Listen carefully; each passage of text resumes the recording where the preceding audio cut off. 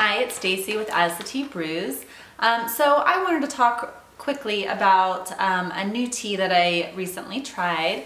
It's called Bonfire from Adagio, and I got this in a tea swap from that I participated in on Instagram, and it's a lot of fun. You share your preferences, and then you get a box valued at the same price that you send a box to somebody else. So this was one of the teas that she sent me, and it intrigues me because bonfire, I mean, you think fall, autumn, you know, bonfires and that sort of thing to keep warm when it starts getting cool. So it's kind of an interesting tea. So I'm going to read you the description from their website. It's not on the bag. I don't know if that's because this is a sample size or if they just don't print those on their bags. This says, crisp autumn nights call for warmth and comfort, and little can better provide them than an autumn bonfire. Behold our bonfire blend. Honeybush hazelnut and cocoa nibs relax and ground you, while a spice blend of aniseed, cinnamon, clove, and orange peel offer cozy comfort and zest. Apples and rose hips add soft sweetness, while lapsang and red peppercorn offer hints of smoke and the flickering spark of heat. A perfect tea for fireside enjoyment or downtime dreaming. So this says it's an herbal tea, but one of the ingredients, the fourth ingredient in the list, is lapsang sochong, and I'm not sure how to say that, but it's a like a smoked black tea. And so there's black tea in it. It does say on their website this tea contains trace amounts of caffeine. So I'm not sure how much caffeine is actually in here.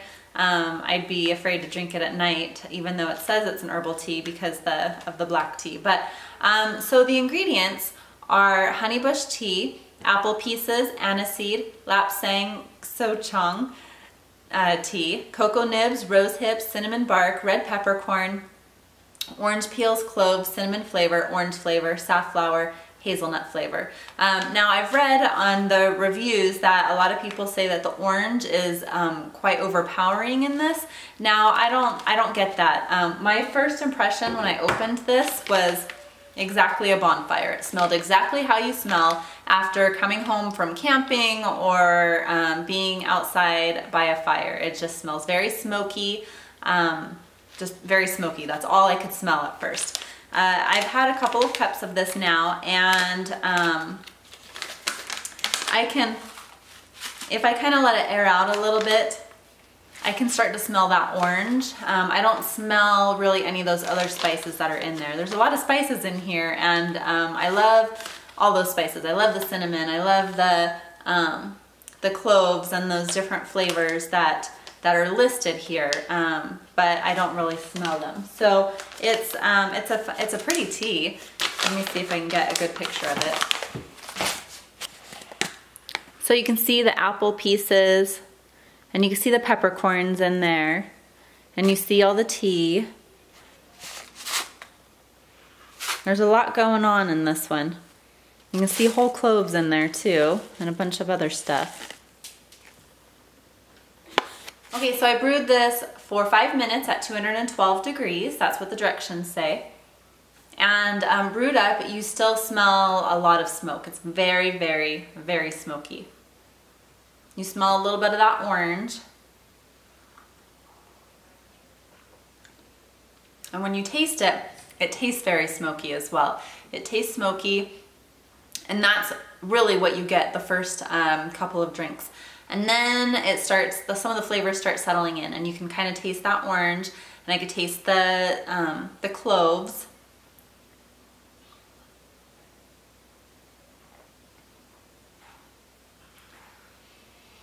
There's a hint of sweetness, probably from the apples.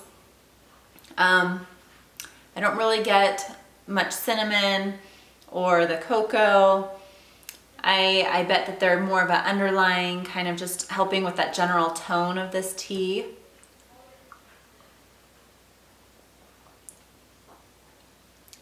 It's very smoky.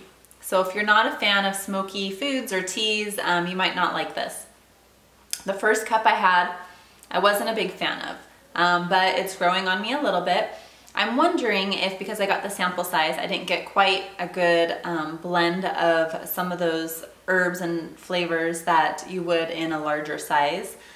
So maybe if I had a larger bag of this, then I might taste some of those other flavors more. Mostly I get I get three things. I get the smokiness, I get a hint of orange, and I get a hint of clove. And that's pretty much what I taste in here. It's not bad. I'm not sure if I want to order a big bag of this or not. This does feel like a seasonal thing to me. When the weather starts cooling down, something that I might reach for, but not necessarily the rest of the year. So yeah, I think this is my third cup, and I think this is growing on me. I do think I like it. Yeah, it's interesting. I've never really had a smoky tea before. So have you guys tried this tea? Have you tried any other smoky teas? Do you enjoy them? Do you not like them? I think this is definitely one of those things that would go either way. You either love it or you don't love it with that smokiness. So that is my review of Adagio's Bonfire. Let me know if you've tried it in the comments below, or if you have any suggestions for teas that you'd like to see reviews on. Have a great day. We'll see you later. Bye.